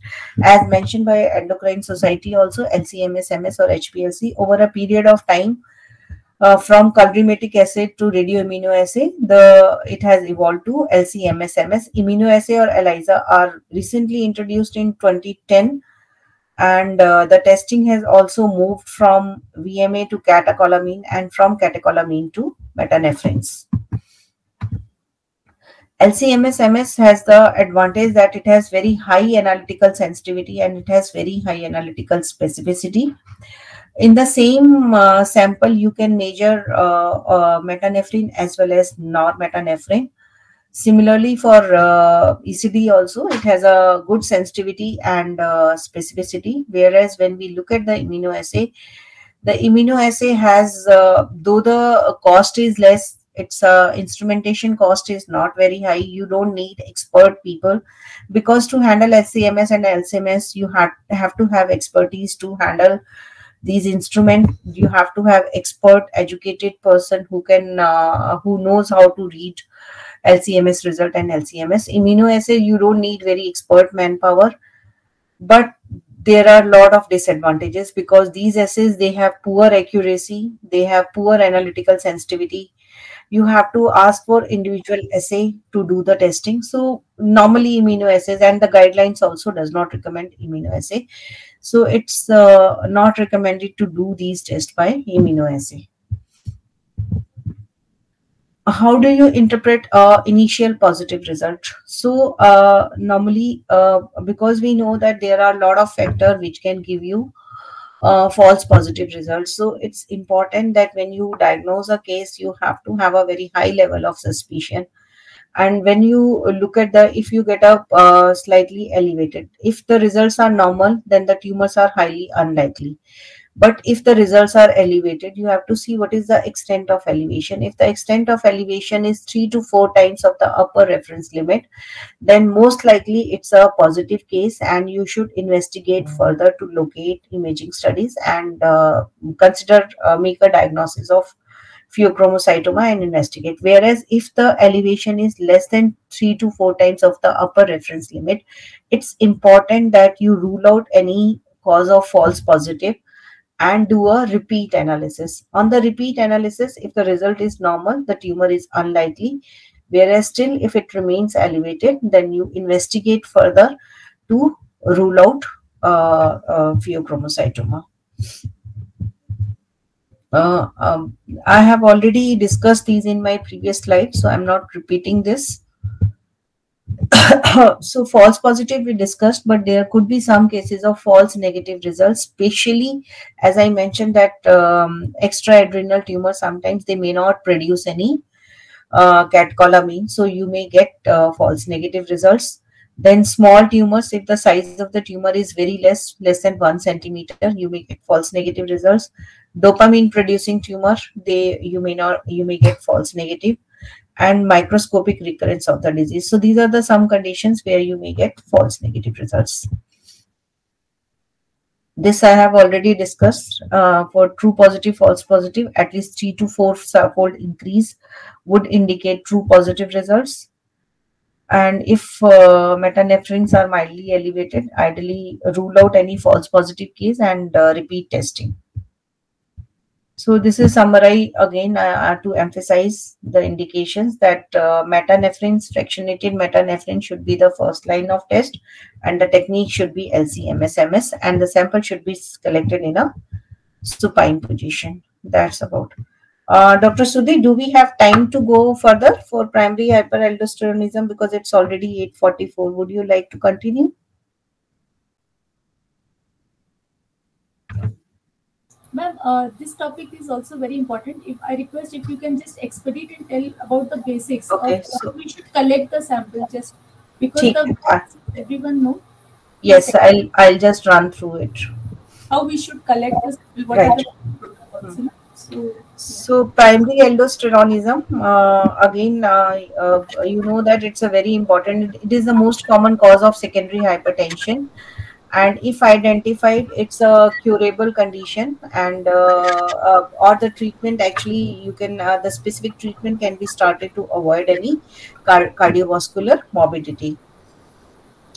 So 10 to 30%, 31% of the population are hypertension. In our case, it's 25%, and 10 to 30% of the cases they have resistant hypertension, and in this case, 10 to 20% of them may have primary aldosteronism. This is a study which was done to see prevalence of primary hyperaldosteronism in our country, in Indian population, and this study it showed that the prevalence of this study actually revealed that the prevalence of secondary hypertension is very high in young adults, and estimated it to be 30% in 18 to 40 years. It's an Indian study in which prevalence of aldosteronism was studied.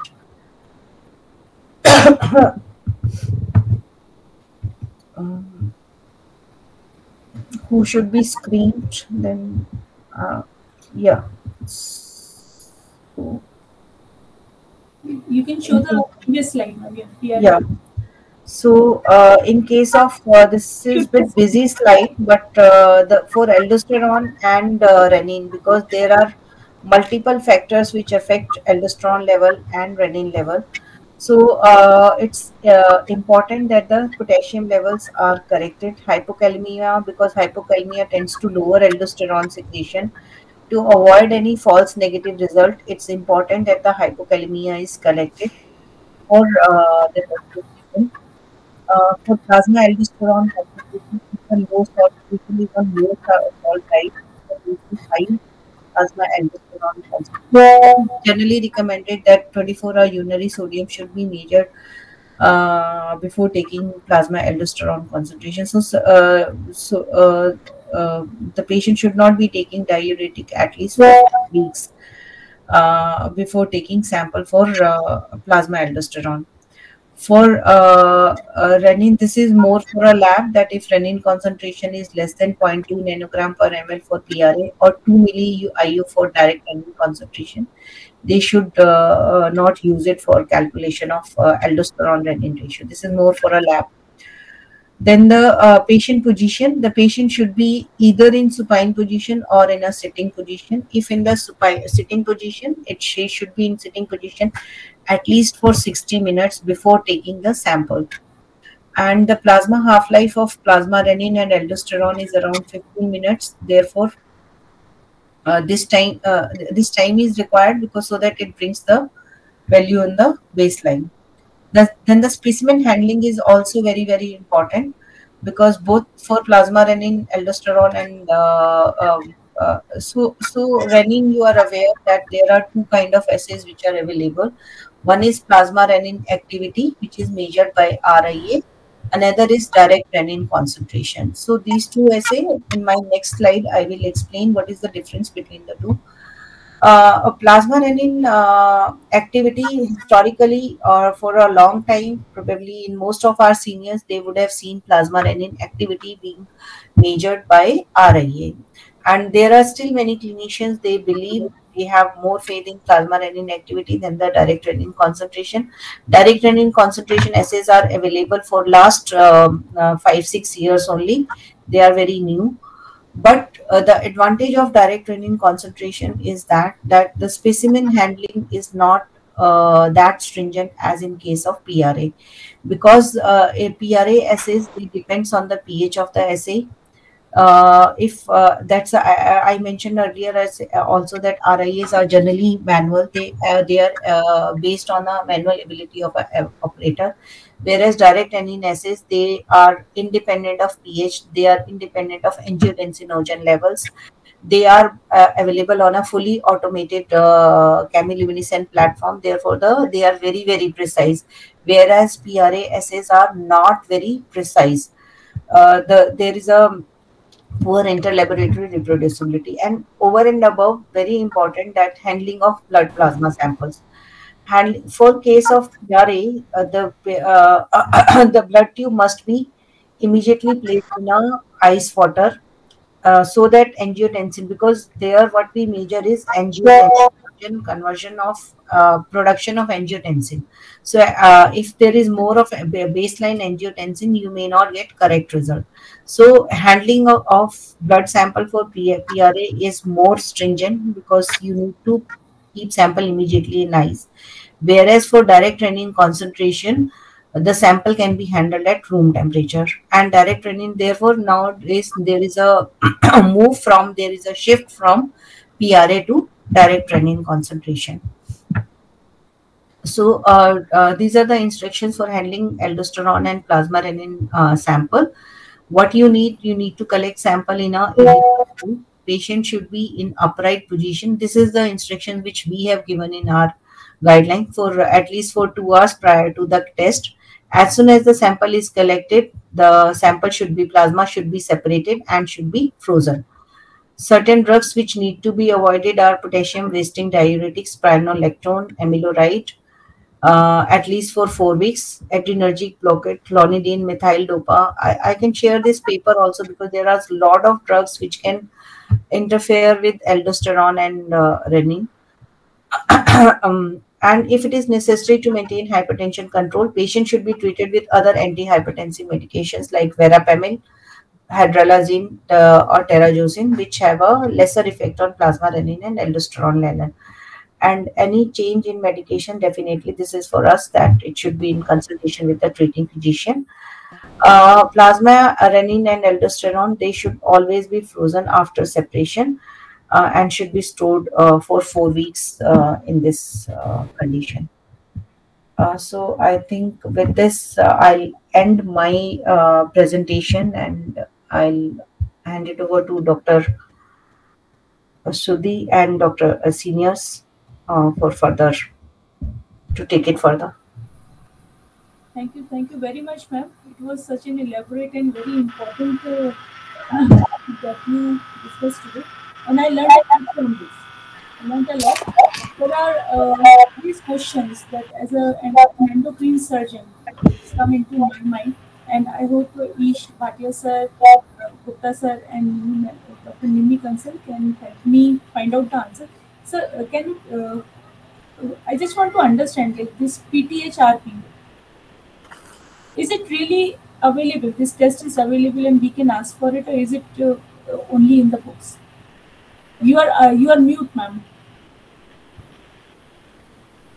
PTHRP at present we are not doing in our lab. We are outsourcing it to Quest Lab in USA. But definitely, if there are requests, we start getting requests for PTHRP. We can, rather, I would like to know from endocrinologist, do they see value of this test? And if they see the value of this test, we can consider starting in our lab. At present, we are not doing it. Sir, can you put some light on it? What about PTHRP? We often hear about it, but is it really practical, and we really look for it or not? Well, do you really feel the need of this test? or you feel that by the whatever is available, you are able to diagnose hypercalcemia of malignancy? Yes, sir. Ishwat, yes, sir. Are you able to hear us, sir? Yeah, I can hear that. Is my voice coming? Yes, sir. Yes, You are sir. very well audible. Yeah. So PTH-RP is obviously required when you have hypercalcemia and the PTH level is not elevated, and then you're trying to search out what is the cause. So definitely, it's not required terribly frequently, but it is required. For example, right now we had a youngish girl, and this problem arose, and then we did a 125 because we wanted to know whether it's some.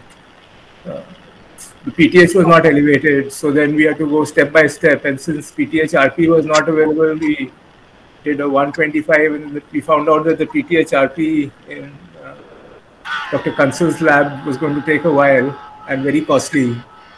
Yeah, It, because we are outsourcing, so it's very yeah. costly. Yeah, So I think it should be available. in Uh, India. it should be available. How cost effective it will be, that the lab has to figure out. Yeah, so I have made a note of this. We'll just check how what we can do. Because for us, launching a test is not a problem, but then there has to be a requirement. Because if the clinician they feel that it's required, then we can Actually, definitely. hypercalcemia malignancy, the Hmm. most common cause is PTH-RP only. Yeah. Okay, definitely. I have made a note. If, Maybe I'll get back to I Sudhi. think once it is available, you may get the You can. sample of Yeah. it. Gradually and gradually, the things will work out. So, Yeah. but second, so now we are clear that PTHRP is the requirement of the physicians, of the endocrinologist, but because of lack of availability and It's of non-ambiguous. cost issues, it is usually not done. But it is a potential which one must think of. Secondly, you are very much right that most of the time we ask for 25 hydroxy vitamin D, okay, with the IPTH and calcium and other things. And if vitamin D is less, we most of the time think that it is hyperparathyroidism is due to this low vitamin D. So it is secondary hyperpara. But with normal calcium intake, uh, this is very borderline sort of case. We are often in such condition, and we most of the time land up correcting this 25 hydroxy vitamin D.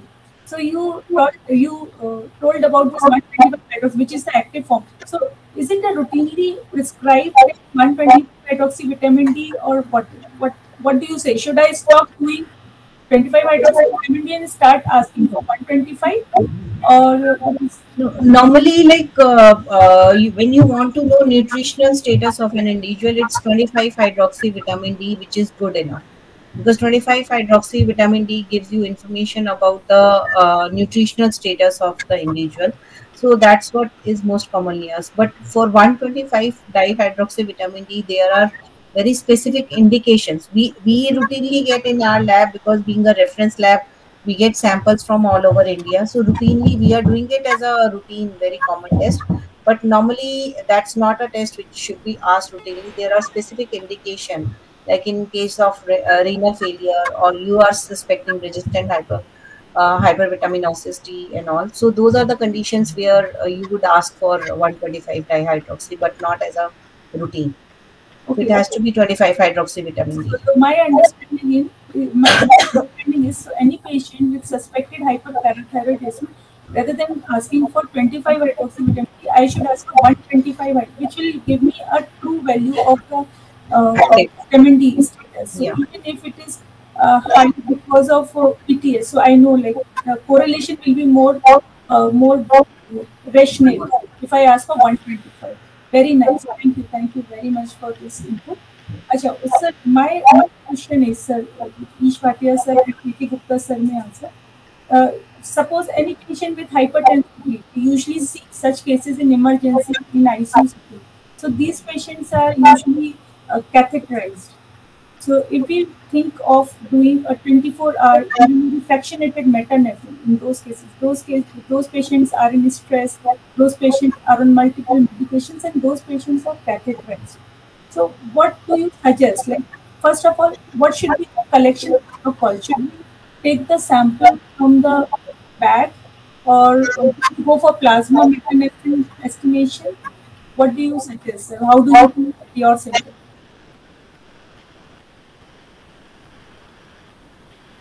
To whom is that question, Sudhi? For Ish Bhatia, sir, and KK Gupta, sir. Yeah. So actually, I'll tell you what we do in our department.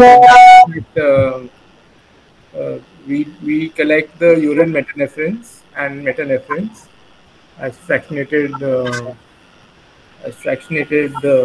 analytes. And the reason we do urine, though we thought many times that we should. So first of all, we don't have an LCMS/NS or a HPLC. So we do it by an ELISA, which is not so good as an LCMS or HPLC. I agree that that is better, but it has served us well over the last many years. So that is one thing. And the reason, even if patients have can collect the plasma or want to collect the plasma, and it is easier, and even if we started here, but I don't do it is because of the very specific requirements of that collection. And then especially I feel very difficult about the transport of that sample. So, you know, I feel that maybe in the lab where Dr. Kansal works, the transport is very good and they monitor the temperature and so on and so forth. But as she herself has mentioned, the catecholamines, the metanephrines, etc., they are very, especially in the plasma, they are fragile. And if you don't transport them, collect them properly, you don't transport them properly, you don't take all the precautions, then you may get reports which are not reliable. And then depending on that report, you do many other things. You start looking for tumors, you start doing MRIs, you start doing PET scans, etc. So we just thought that it's a little difficult for patients to. So if, for example, the patient is collecting it at the main center, and it's, you know, the precautions which are taken for collection are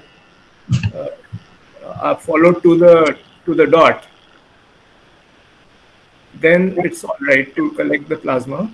In fact, as Dr. Kansal has said, there are not too much difference between urine and plasma. Each has some advantage and disadvantage. So as I mentioned about plasma, you have to be very specific about the conditions of collection.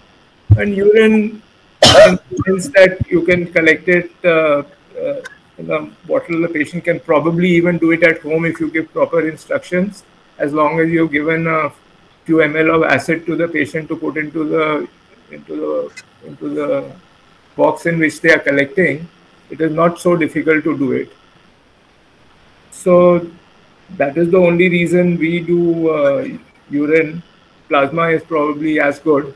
It's probably simpler. And if we are just afraid that if you open up plasma to everybody in our own institute, for example, everywhere they will be collecting plasmas and we will be getting samples which are not properly collected, and our lab will get a bad name rather than, you know, serving the purpose of the patient. So, sir, what do you suggest? Like, the patient is catheterized, and we want to know whether this patient's secondary hypertension is due to this pheochromocytoma. We want to collect metanephrine. So, should we take the sample from the urobag directly, or is there any other way we must wait or something like that? How do you do at your place, sir? Suppose a call comes from neuro ICU. Regarding a patient with basal ganglia bleed, suspecting pheochromocytoma. So, how do you proceed in such cases? First of all, I don't like to, unless that patient had a hypertension, severe hypertension, some reason to really suspect, it is better that the patient is not stressed at the time when you're doing this collection. Because, like it was mentioned, any form of hypertension can raise the levels of metanephrine by about, you know, any type of hypertension, and stress also will elevate these levels. And unless you have a level 3 or 4 times above the normal level, you can't be 100% sure that it is due to a tumor. So I think that if it is not terrifically likely that there is going to be a tumor there, it's better to wait and collect the sample when the patient is not terribly stressed or in the ICU, and let the collection be done after a couple of days. I don't think catheter and all should really make a difference. You can always, whether you collect in a bottle and you put it into a larger bottle, or you collect it in the catheter, from the catheter, and this thing, the important thing, like Dr. Kansal also said, is that you must have a very complete collection. You cannot have a complete, so what she has already mentioned, that how you, and the other thing we also always do is to send a creatinine along with the metanephrine, non-metanephrine sample, so that it will tell you an approximate idea that is the collection of the sample adequate. In males, we know that so much creatinine will be excreted. In females, we know so much creatinine will be excreted, and you should always send that. Perfect, sir. Thank you very much. You made very valid point.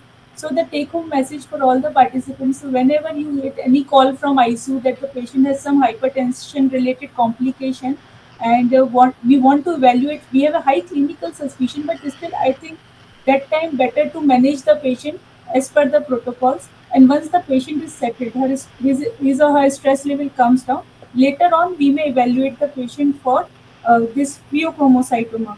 Because in ICU, this is not the time. When the patient is in severe stress, already the levels will be high, so we may get the false results, and we maybe end up doing unnecessary imaging investigation. So I think this is a very valid point. So.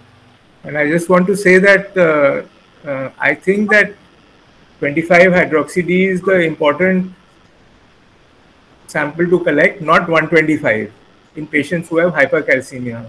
And that is because the commonest, much more common than having it due to 125 being elevated, etc.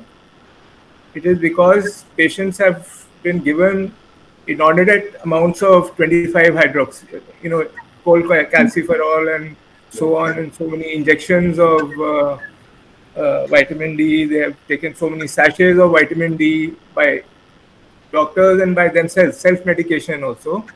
And that is in fact one of the common causes of hypercalcemia.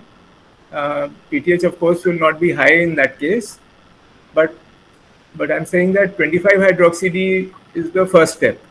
Whether you need to do 125 or not, that is the second step. You can decide later.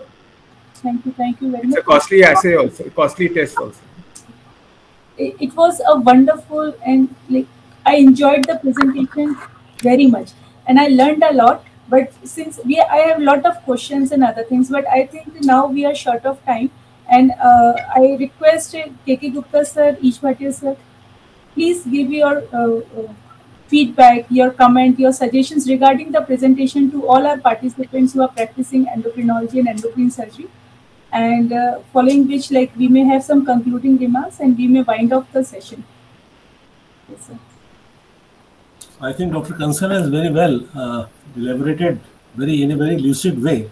Now, all the steps, what I spoke just while I was introducing the topic, that collection and subsequent steps are very, very important so that you get a proper result.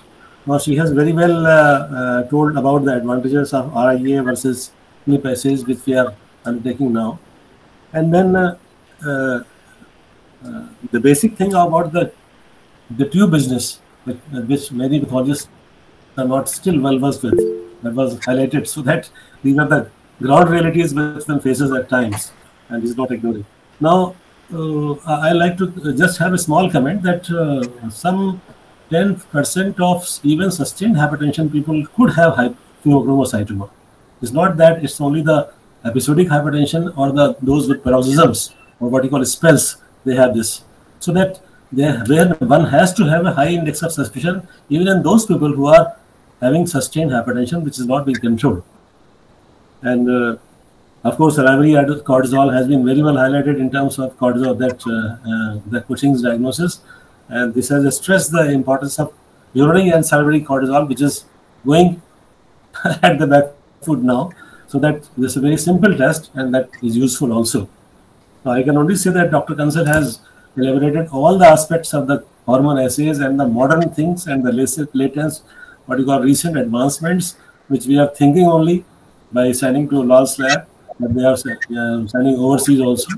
But these things are possible only at the very high institutions level, like SGPGI, and of course, what are the institutions which usually order and which can stick to the tests. But at the same time, I congratulate Dr. Kansal for a very elaborate discussion of the topic. And I'm sure that all the audience, physicians, endocrinologists, pathologists, endocrine surgeons, that reminds me of a Bible's proverb that a wise man is strong, but the knowledge would add to the strength of the person. And I am absolutely confident that the knowledge imparted in this session would go a long way to tackle those very, very difficult, what you call endocrine problems, which a physician is apprehensive to deal with, like hyperaldosteronism, like this hyperenergic hypertension, and all these things. I'm thankful to Dr. Kansal. Thank you, everyone. I think credit goes to Dr. Sudhi. She was like, I think we have had 2-3 meetings prior to this session just to discuss what is expected out of it, what it should be, what is like, what kind of way. So I think Dr. Sudhi, she had really given me very nice inputs which me to prepare this presentation. She is the driving force. Thank you. Yeah. Thank you. I really need your kind comments regarding our meeting. So it is a small effort from our side. We are doing it. It's a multi-specialty program. So now we have endocrinologists, we have endocrinologists, and we can hear and give our opinions to each other. I think the time has come to conclude this session now. Yeah. Really, you would like to say something, madam, or I should conclude? Okay, so thank you very much, dear participants. Thank you very much for taking out your precious time to attend the meeting, and I hope you also have learned along with me. I have learned a lot, especially about DRC. DRC is the concept I am hearing for the first time. I think it is a promising test that I will consider next day. Please, we had a running presentation, but hopefully with some specific patient, we will try to take this topic again so that we will learn more. And to the information to all the participants, this meeting is recorded, and as a protocol, we upload all our meetings on YouTube for future references. So in case due to any reason you were not able to attend the meeting in full and you want to have a relook, then you can visit to our channel and can see the meeting again. And for all those who practice breast, so friends, we have a very important breast meeting planned for April, in which we will be discussing about the post-MRM lymphedema, and it's a very important topic that the important problem that we face as a breast surgeon. So be there for that, and after some time, I will be circulating the messages. That meeting will be a bit early, 1 week early. That is in the 3rd week, most probably. So please be tuned to our WhatsApp group, where we will be circulating the messages. And with this, I would like to thanks once again to all our faculties, moderator, speaker, and all the participants for joining us tonight. Thank you very much. So I now wrap up the meeting. I am closing the session, and your feedbacks and comments would be very encouraging and motivating for us. If you would like to, please share your comments about the meeting in our WhatsApp chat or maybe in YouTube, that video when we upload. Thank you very much. Thank you. Everyone, good night. Good night. Thank you.